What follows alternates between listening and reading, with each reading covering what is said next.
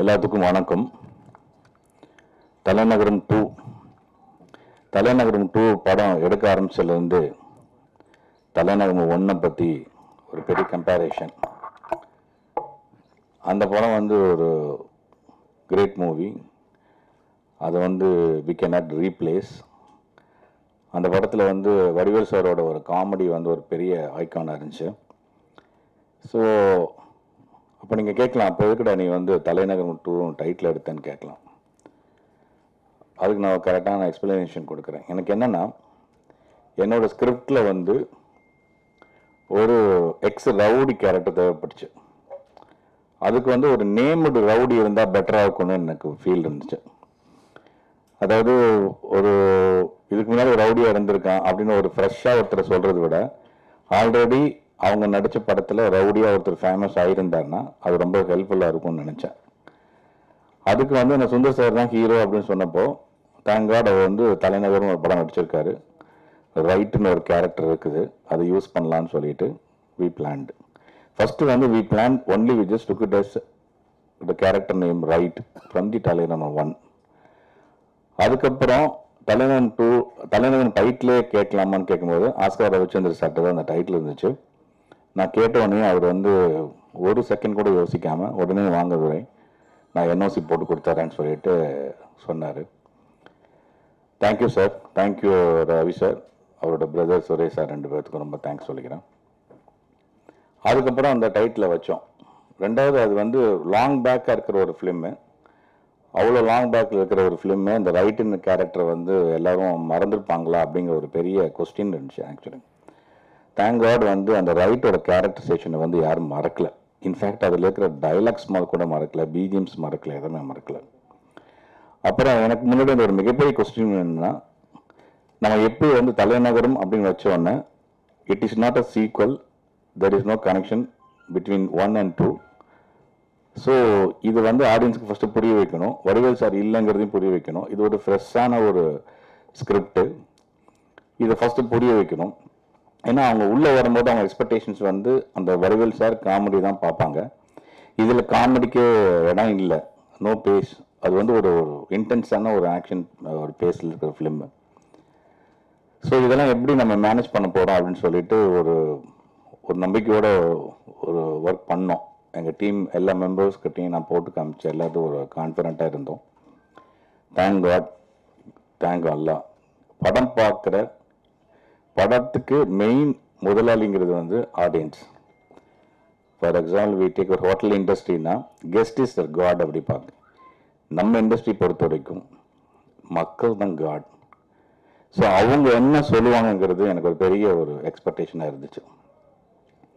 And more then that, உங்கள் எல்லாத்துக்கும் நல்லா தெரியும், மற்றவங்களோட என்டர்டெயின்மெண்ட் நம்மளுடைய ப்ரொஃபஷ்னல். ஸோ அவங்கள என்டர்டெயின் பண்ணுற ஒரு விஷயத்தை நம்ம ப்ரொஃபஷ்னலாக எடுத்திருக்கோம். So how you are going to entertain them? No comedy, no song அப்படிங்கிற ஒரு பதட்டத்தோடய இருந்தேன். பை காட்ஸ் கிரேஸ் படம் பார்த்துட்டு வெளிவர அந்த கடவுளாகிய அந்த ஆடியன்ஸ் என்ன சொல்லுவாங்கன்னு பார்க்கும்போது, அந்த மக்கள் ரிவ்யூ எனக்கு மிகப்பெரிய ஒரு ஆறுதலை கொடுத்து. ஃபஸ்ட் டைம் அவங்க வெளியே வந்ததுக்கப்புறம் அவங்க இந்த ஜானருக்கு அடாப்ட் ஆகி அவங்களோட ஒவ்வொரு ரிவ்யூலையும் இந்த படத்துக்கு காமெடி தேவையில்லை, ஃபாஸ்ட் பேஸில் இருக்குது, ரொம்ப இன்டென்ஸாக பண்ணியிருக்காங்க, ஆக்ஷன்ஸ் எல்லாம் ரொம்ப சூப்பராக இருக்குது, ஃப்ரெஷ்ஷாக இருக்குது அப்படின்னு சொல்லும்போது மைக்கு நீட்டி இந்த எடுத்தவங்க தலைநகர் 1 பற்றி கேட்குறாங்க. அப்போ எனக்கு பக்குன்னு இருக்கு. அப்போ அவங்க சொல்கிறாங்க, இல்லை தலைநகர் 1ஓட பெட்டராக இருக்குது, 1ஓட நல்லா இருக்குது, இந்த படத்துக்கு காமெடி தேவையில்லைங்கிறாங்க. அப்போவும் இந்த மைக்கு நீட்டுங்க விடுறதில்லை. சார் வேறு ஏதாவது சொல்லுங்கள், காமெடி இல்லாத மைனஸாக தெரியுதா? இல்லை சார் மைனஸாக தெரியல. இல்லை நல்லா சொல்லுங்கள், யோசிச்சு சொல்லுங்கள், மைனஸாக தெரியுதா? வேற என்ன மைனஸ் இருக்குன்னு. ஸோ அவங்கள திருப்பி கேட்குறாங்க. பார்த்துட்டு இருக்கு, எனக்கு பக்குன்னு இருக்கு. ஏன்டா அவன் தான் வேன் நல்லா இருக்குங்கிறவங்க விட்டுருங்கன்னாக்க விட மாட்டேங்கிறாங்க. திருப்பி கேட்டாங்க. பட் கடவுள் புண்ணியத்தில் அவங்க எவ்வளோ கேட்டாலுமே மக்கள் நல்லா இருக்குங்கிறத ரொம்ப ஸ்ட்ராங்காக சொன்னாங்க. அதுக்கு ரொம்ப மக்களுக்கு மிக பெரிய நன்றி. ரெண்டாவது 352 தேட்டர். விவேகன் சார் சொன்னார், மொய்தீன் நம்ம படத்தை அதுக்கு மேலேயும் கேட்குறாங்க அப்படின்னாரு. எனக்கு அப்படியே பக்குன்னு வச்சு, சார் நம்ம பேசினது வெறும் 200 தேட்டரு, நீங்கள் என்ன சார் வந்து 200 அப்புறம் சொன்னீங்க 225 நீங்கள், அதுக்கப்புறம் 250 நீங்கள், இப்போ என்ன சார் நைட் 1 மணிக்கு சொல்கிறாரு 352 தேட்டர் அப்படின்றாரு. தூக்கி வேறு போடுது தலைவா. பெரிய பெரிய ஸ்டார் படத்துக்கு தான் வந்து அவ்வளோ பெரிய தேட்டர் போடுவாங்க. Of course Sundar sir very good hero. But நாங்கள் சின்ன படம் எடுத்திருக்கோம், இதுக்கு எப்படி சார் இவ்வளோ தேட்டர் அப்படின்னு சொல்லும்போது சார் வார்த்தை சொன்னார், மொய்தீன் தேட்டர் வந்து கிடைக்கலன்னு தான் எல்லாரும் வருத்தப்படுவாங்களே தவிர தேட்டருக்காரங்க உங்ககிட்ட கேட்குறாங்க, அது எவ்வளோ பெரிய ப்ளஸ் பாயிண்ட் உங்களுக்கு தெரில அப்படின்னு சொல்லி சொன்னார். சார் நீங்கள் சொல்கிறது ஓகே சார், இல்லை மொய்தீன் டிமாண்ட் இருக்குது, இந்த படத்தை வந்து தேட்டரில் வந்து ரிலீஸ் பண்ணணுன்னு எல்லாரும் விருப்பப்படுறாங்க, அப்போ அதுலேயே நமக்கு மிகப்பெரிய ப்ளஸ், அதுக்கே நம்ம கடவுளுக்கு நன்றி சொல்லணும், நீங்கள் தைரியமாக ரிலீஸ் பண்ணுங்கன்னு சொல்லி சொன்னார். 1 மணிக்கு சார் நான் திருப்பி கேட்குறேன், சார் ஒரு 10வது குறைங்க சார் அப்படின்னா, இல்லை இதெல்லாம் குறைச்சது தான் 352 தேட்டரு. அப்புறம் திருப்பி அன்னைக்கு மார்னிங் ஷோ முடிஞ்சதுக்கு அப்புறமே ஒரு 8 தேட்டர்ஸ் வந்து திருப்பி அவங்களே ஃபோன் பண்ணி கியூபுக்கு நாங்களே பணம் கட்டிக்கிறோம், நாங்கள் வந்து அந்த ரிலீஸ் பண்ணிக்கிறோன்னு சொன்னாங்க. அது இன்னும் மிகப்பெரிய மகிழ்ச்சியாக இருந்துச்சு எனக்கு. ஸோ சிட்டியோட பிஎன்சி ரொம்ப பிரமாதமாக போயிட்டு இருக்கிறத சொல்கிறாங்க. இன்றைக்கி திங்கட்கிழமை ஸ்டில் அந்த 352 தேட்டர் வந்து ரன் ஆகுது. அது மிகப்பெரிய சந்தோஷமான விஷயம், மகிழ்ச்சி, நன்றி. அப்புறம் இங்கே இருக்கிற பத்திரிகையாளர்கள் இவங்க வந்து ரொம்ப ஜென்யூனாக ரொம்ப நேர்மையாக எனக்கு விமர்சனம் எழுதியிருக்கீங்க, ரொம்ப ரொம்ப தேங்க்ஸு. உங்கள் காலில் விழுந்த கூட எனக்கு அது தகும்.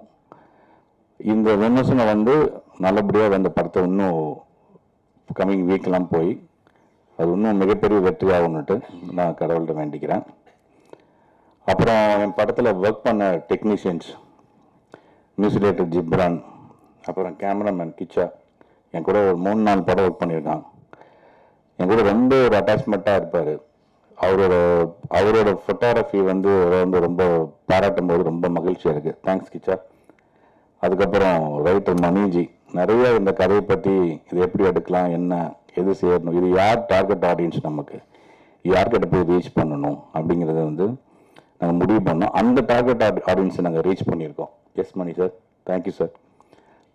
பாலக் அந்த ஒரு சீன் கிளைமாக்ஸ்க்கு முன்னாடி நீங்கள் படம் பார்த்துருப்பீங்க, நீங்கள் நிறைய பேர் சொன்னீங்க அந்த சீன் ரொம்ப எமோஷனாக இருந்துச்சு சார், கண் கலங்கிட்டோன்னு சொன்னீங்க. அது இன்ஃபேக்ட் நாங்கள் அதை எடுக்கும்போது you might me knowing that actually remember 7:15 ஆயிடுச்சு. 7:15 ஆச்சு ஈவினிங்கு. 10 o'clock கால் ஷீட் முடியுது. அப்போ தான் சீனை ஸ்டார்ட் பண்ணோம். சுந்தர் சாரோட கேட்டார், சார் முடிச்சிடுவீங்களான்னாரு. இல்லை சார் முடிச்சிடுவேன். எப்படி கான்ஃபிடென்ட்டாக சொல்கிறீங்க? இல்லை பழக்கு மேலே எனக்கு கான்ஃபிடென்ட் இருக்குது, நான் அவ்வளோ இன்புட் கொடுத்துருக்கேன் அவங்ககிட்ட. ஃபுல்லாக மார்னிங்லேருந்து just given lot of inputs, எப்படி பண்ணணும் என்ன பண்ணணும்னு சொல்லியிருக்கேன். ஸோ டெஃபினட்டாக அந்த இன்புட்டை வந்து கரெக்டாக யூஸ் பண்ணுவாங்க. நான் தப்பித்தது கூட நான் நடிச்சு காட்டல, அதை அவங்க அப்படியே வந்து அவங்ககிட்ட விட்டேன், ஜஸ்ட் லெஃப்டர் நீங்களே பண்ணுங்கன்னு சொன்னேன், do it on your own அப்படின்னு சொன்னேன். அதே மாதிரி ஒரு ஷாட்டுக்கு மேலே எடுக்கல. கிச்சாவும் டக்குன்னு லைட்ஸ் எல்லாம் பண்ணி இதெல்லாம் பண்ணி ரொம்ப பிரமாதமாக அந்த சீனை இது பண்ணாங்க. ஒவ்வொரு தடவை பார்க்கும்போதும் மோர் தென் டைரக்டர் பீயிங் ஆடியன்ஸ், நான் படம் பார்க்கும்போது எனக்கே வந்து ரொம்ப இம்பேக்டாக இருக்கும் அந்த சீனு. அந்த ப்ரெஸ் பீப்புள்ஸ் ரொம்ப நல்லா பாராட்டினீங்க, பர்சனலாக என்கிட்ட பேசுனீங்க. I am so thank you, so glad of you. அப்போ என் தம்பி பிரபாகரன், இந்த படத்தோட producer, back phone of the movie, ரொம்ப தேங்க்ஸ் பிரபாரா. இன்றைக்கி இந்த படம் இங்கே வந்து நிற்கிதுன்னா நான் கும்பிட்ற எல்லாக்கப்புறம் பிரபாகரனுக்கு நான் தேங்க்ஸ் சொல்லணும். அதுக்கப்புறம் அவன் ஃப்ரெண்டு மது, கோ ப்ரொடியூசர். என்னோடய எல்லா ஸ்ட்ரெஸ்ஸையுமே அவன்கிட்ட தான் இறக்கி வைப்பேன். நான் அதிகமாக ஒரு நாள் பேசுகிறது என் ஒய்ஃப்ட்ட கூட கிடையாது, அவன்கிட்ட தான் அதிகமாக பேசுவேன். அதிகமாக திட்டுறதும் அவன் தான். அவ்வளோ திட்டையும் வாங்கிட்டு எனக்காக எந்த பெனிஃபிட்டும் இல்லாமல், எந்த மானிட்டரி பெனிஃபிட்டும் இல்லாமல்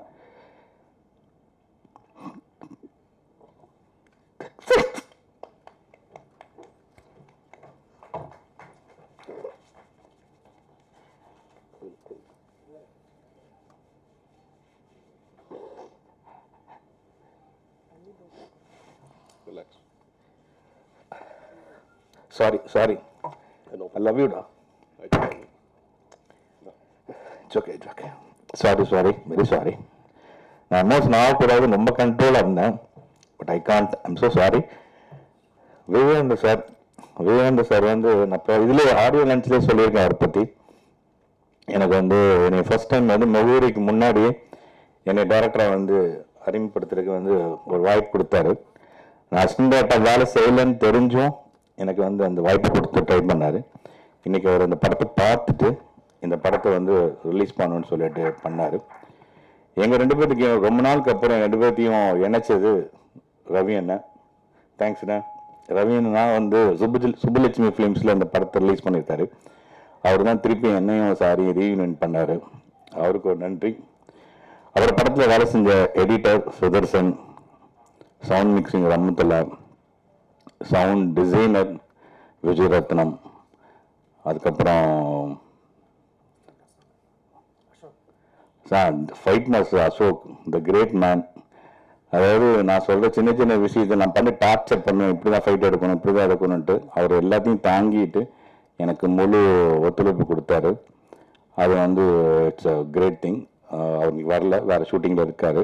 தேங்க்யூ அசோக். மையப்பன் இந்த படத்தை வந்து அந்த தமிழ்நாட்டிலேருந்து ஒரு வில்லன் மையப்பன் தான். ஏன்னா Maran from Kerala industry, Vamsi from Mumbai, and one more character Nanjunda from Telugu industry. தமிழில் வந்து நம்ம தமிழன் மையப்பன். அவனை நான் எப்போதும் மையப்பன் தான் கூடுவேன். ரொம்ப அழகாக பண்ணான். பாவம் ரியலாகவே அடி வாங்கினான், நிறைய இடத்துல ரியலாக அடி வாங்கினான். நீ வாங்கின அடிக்கு இறைவன் வெற்றி கொடுத்துருக்கான். உன்னையும் பாராட்டுறாங்க. அது தேட்டரில் உன்னை எப்படி அப்ரிஷியேட் பண்ணாங்கிறது உனக்கே தெரியும். ரொம்ப தேங்க்ஸு. அப்புறம் இந்த படத்தில் வேலை செஞ்ச எல்லாமே, கண்ணன் வந்து எங்கள் படத்தோட பிஸ்னஸ் ப்ரமோட்டர். கண்ணா, எல்லாத்துக்கும் வணக்கம். அவர் வந்து ரொம்ப ஹெல்ப் பண்ணியிருக்காரு. உங்கள் எல்லாத்துக்கும் நான் ஆல்ரெடி சொல்லிட்டேன், உங்கள் காலில் விழுந்து நான் என்னோட தேங்க்ஸை சொல்கிற மாதிரி நினச்சிக்கோங்க.